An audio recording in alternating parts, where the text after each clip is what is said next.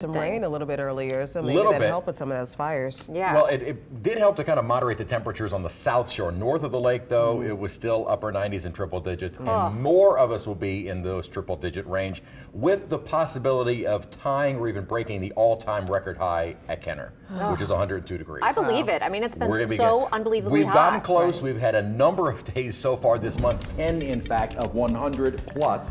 We also had a day back in July and in June of 100-degree temperature. So the heat, main focus for us. With the active tropics, again, very busy, but nothing at this time threatening southeast Louisiana. We have quite a bit of development out in the main development region of the Atlantic Basin, also in the Caribbean and in the Gulf. And we'll take a closer look at our Gulf system as Tropical Depression 9. Earlier this morning, this was classified as a potential tropical cyclone. That naming came about a few years ago. So warnings and watches could be issued. It means a system is expected to become a named storm, but it's so close to land that classification of a PTC allows for warnings to be issued. No longer that, it is now a depression with winds of 35 miles an hour, and it really is not taking advantage of the incredibly warm waters of the Gulf. It is expected to strengthen a bit before moving inland. Window of opportunity for strengthening is pretty limited because by midday tomorrow, less than 24 hours from now, it will already be on land. So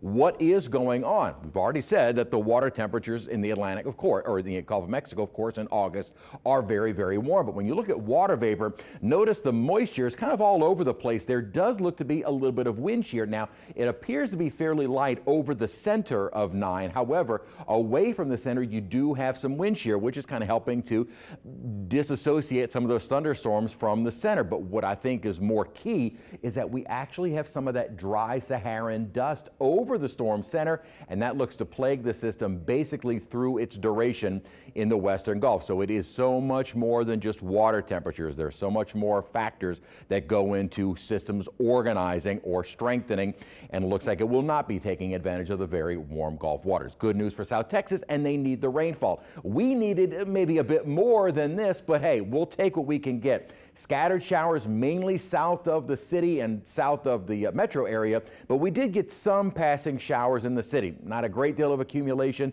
nor coverage, but again, we will take it as it kept south shore temperatures in generally the lower 90s or even upper 80s. North, though, upper 90s and triple digits. So today's high, 93 degrees at Kenner, was manageable, only 2 degrees above the average and nowhere close to the record. However, we are looking at record heat to return. So we continue with our streak of at least above normal temperatures, but for at least a day, we've gotten out of the upper 90s, and that was because of rainfall. By tomorrow, we're back into the upper 90s and triple digits, and that will take us through the rest of the week. 91 degrees right now with a dew point of 76, so while we didn't get into the triple digits at Kenner, it still feels like it, but we also had a little bit more of a breeze thanks to our Gulf disturbance.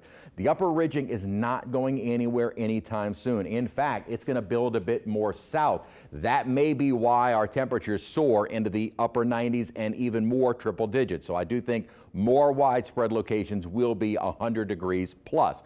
Good news is we will see this high begin shifting off to the west, and with this upper troughing out east, that should start bringing in some little upper disturbances to, one, get us out of maybe the upper 90s, but also more importantly to bring in some rainfall. Not a great deal of rainfall, but I start bringing back at least about a 30–40% chance of some showers Friday and on into the weekend. It'll probably be gradual to see our temperature start dropping, but again, 102 degrees would be all-time records. It was set back in 1980 at Kenner. Underneath that upper high, triple-digit readings across the central and northern United States, and that is headed south as the upper high starts building in a little bit more over us.